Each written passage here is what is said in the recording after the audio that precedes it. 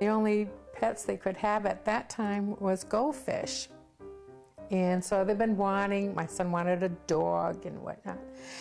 And I said, oh, no, we can't, but you know, we have a pet for you, but it just grew up and we couldn't keep it here. It's Fanny the Elephant. I used to hear people just talking to her about like everyday life. She was Pawtucket's shrink. What you are about to see is not just another elephant story. It does not end in tragedy or disaster. It is about a town that had an elephant. It is about the way they related to her over 35 years.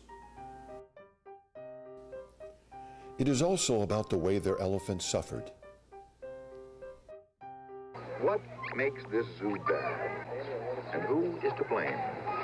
We think it is the people of Pawtucket, the people anywhere of any city or town who will tolerate an animal slum. And it is about a group of visionary people who wouldn't stop trying to free her.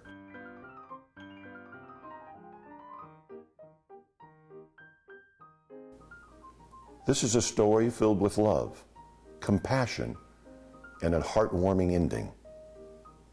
It is a story that lives in the hearts of the people who knew Fanny the Elephant. It is a story they tell their children.